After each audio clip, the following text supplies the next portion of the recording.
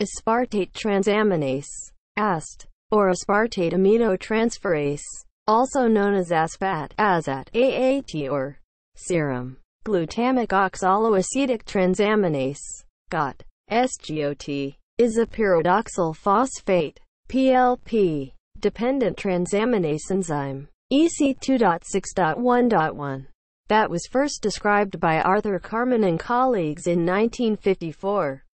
AST catalyzes the reversible transfer of an alpha amino group between aspartate and glutamate and, as such, is an important enzyme in amino acid metabolism. AST is found in the liver, heart, skeletal muscle, kidneys, brain, and red blood cells.